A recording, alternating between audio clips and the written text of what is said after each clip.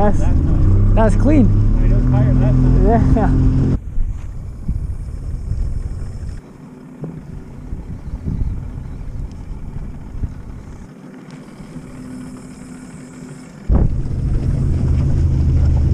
Alright, so we're slough fishing for striped bass right now, and we're out here. I'm using this Tokyo rig, which I haven't tried before, but it's actually made by this guy right here. So I'm gonna add his Instagram down below if you want to check it out. And basically what this is, it's like a drop shot type, and you see it in the water. You can jig it up and down, and it moves super nice. So it's, you can vertical jig it. Vertical jig, any type of jig will do. See? Yeah, that's pretty. So basically it's got this fluke tail right here, and it's got these this skirt, and that in the water, when you flick it up, glides down really nicely. And what's actually weighing it down is this 1 ounce sinker that's clipped down right here. So you know, this part is actually weightless, and it's a really cool way to go after these bass. We're gonna have some casting here, see what we can do, see what we can pull up. So I'm casting right by this point right now. So the points are pretty solid spots that tend to hold a lot of the fish. You know, they're not really evenly distributed out here, so you want to target the spots where they most likely will be. And right now it's the fall run for the striped bass out here. You know, late October, November is when all those stripers come from the ocean. They go into the delta, and they also go right here in the South Bay into the sloughs. So this the best time of year to catch the big stripers. We'll see how we do today. And it's not real deep water right here. It's only 3 or 4 feet, and it's a mud bottom, so this is just getting dragged. And you can see I'm casting it out there, and then I can either just kind of jig it and reel it like so, or I can switch it up and just give it a straight retrieve, and that sinker will just drag on the bottom, and the fluke will stay really nicely a couple of inches above it. And the nice thing about flukes is that you barely have to move them for them to have a lot of action to them. So you know, the twitches I'm giving them are just little pulses, and that'll make that thing look really nice.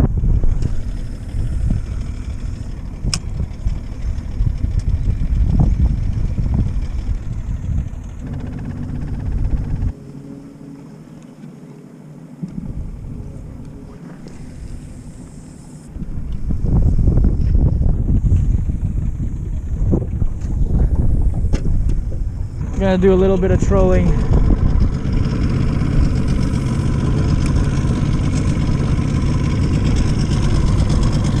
So just cast it, keep the rod tip down, and the boat's moving forwards. That's all the action it needs. Just be sure to keep the rod tip down, because if you lift it, that thing is already kind of in the middle of the water just because of the boat's speed. So if you lift your rod at all, your lure will just come up, and you don't want it to be right on the surface for this. So keep it down.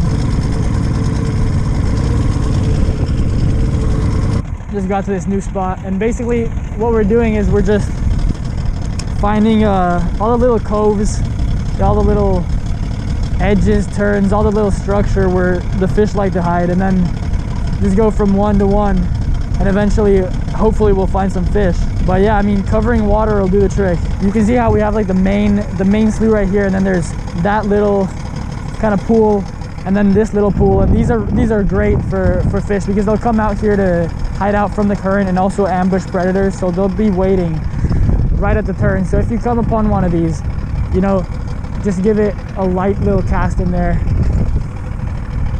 and around it, and just all around those turns. You know, the big predators are waiting for little bait fish, and that's where the majority of your predators are going to be congregated, you know, not in the middle of the river.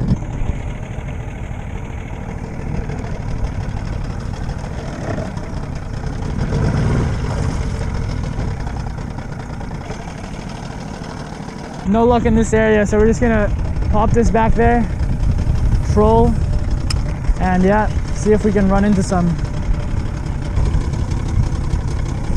That's a fish. That's a fish. Felt this guy bump a couple of times before. Yeah, that's on the Tokyo rig right there. Nice. All right, this. Yep, there we go. First fish. I think it's a striper. It's fighting stronger than a largemouth. But let's see what it is. Let's get this guy in the net.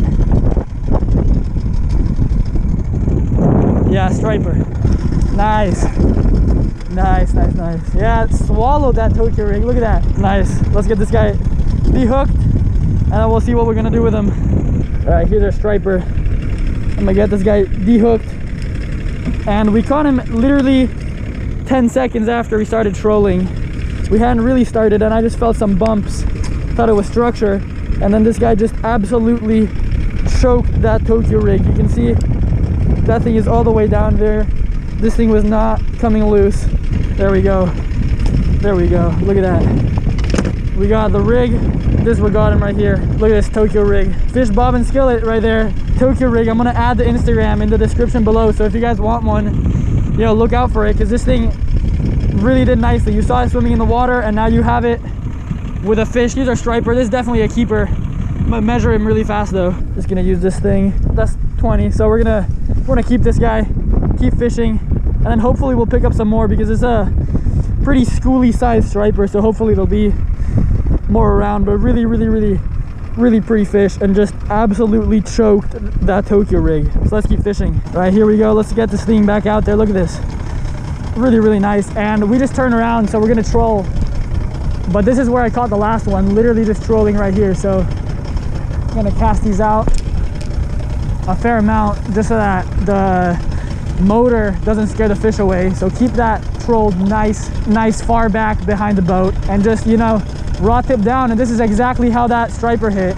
I felt a couple of bumps. I thought it might be structure, and then all of a sudden we were on. So we're gonna troll to another spot, and then keep fishing there. This Tokyo rig's nice to troll too, because I can feel the sinker just bouncing, so I can tell kind of how fast it's going. And you know, that's just really helpful. Being able to feel where your lure is and what it's doing will always help you out.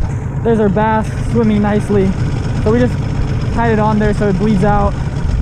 And yeah, you know, just took his gills, tied it on, and that's probably one of the fastest ways of bleeding a fish.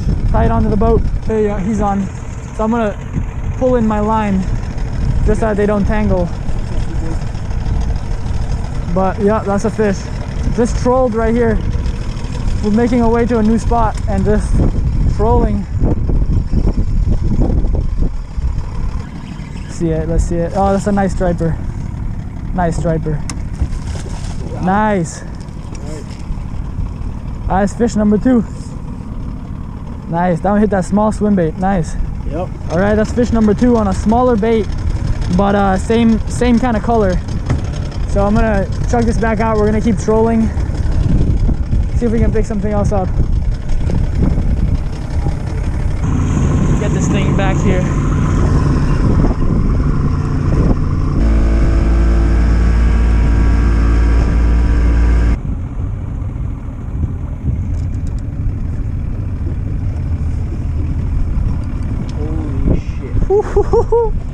Holy shit. Did you have that on video? Yeah. You do? Yeah. That's fucking crazy. That's super close. I almost lost my center